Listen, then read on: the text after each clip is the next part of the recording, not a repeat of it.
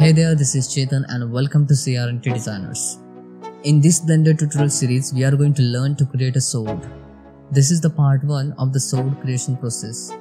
And in this part, we are going to learn to create the blade of the sword. So without further ado, let's get started. I started to create the blade with the help of simple cube. Then you need to scale this cube along the z-axis and then go to the edit mode. And then select these words and move them along the y-axis and then scale them down. Then select these words and E to extrude them and move them along the y-axis and scale them down. Then you need to add a bunch of loop cuts on the model. Then select this face and E to extrude it and move it along the x-axis and y-axis and scale it down as like this.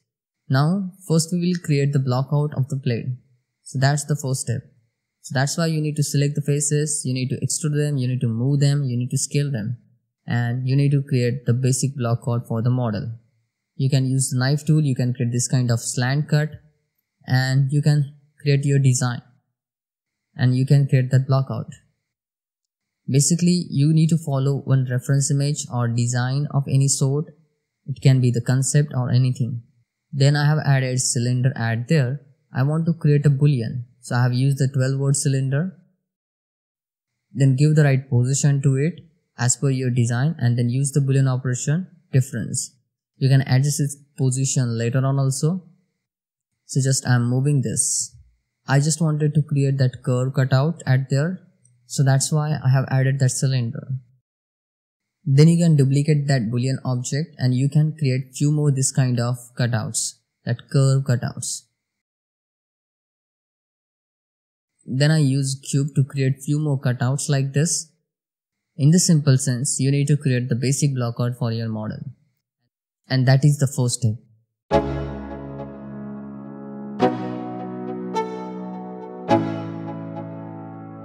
Let's go. Yo, I'm like an addict, do I gotta have it. I ain't even playing, got a really bad habit. If it moves, gotta grab it, fuse like a magnet. Lose, won't have it till I'm doomed in a casket.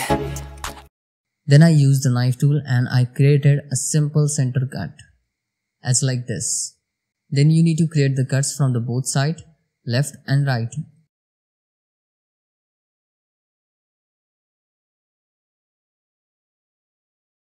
Then I selected this outer edge of the cube and I scale it down along the z-axis.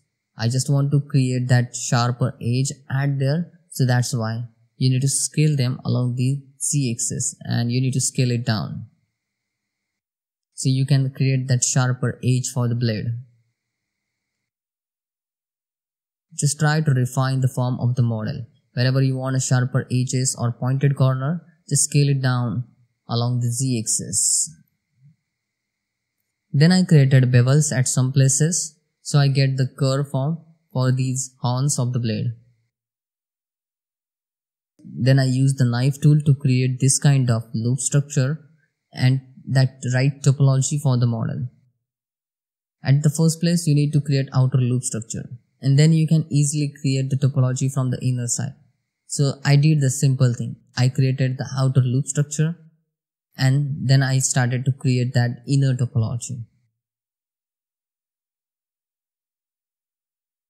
Then just select the words and then merge them. And you can use the select the word, right click, connect vertex path. And just try to create that right loop structure. And I did the same thing. Never gonna look back.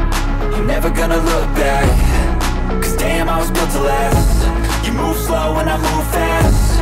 And that's facts. Only I can make a change. Slowly take a step today. I will never be the same. Cause that's what it takes.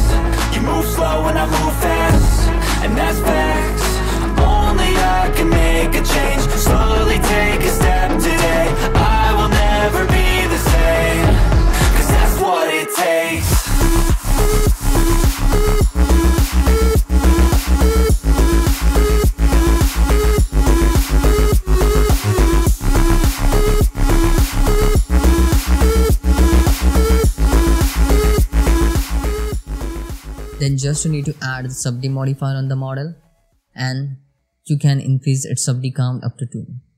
I have spent more than 1 hour to create and to refine that model, that blade form and its structure. That's why I'm getting this kind of results after spending 1 hour on it.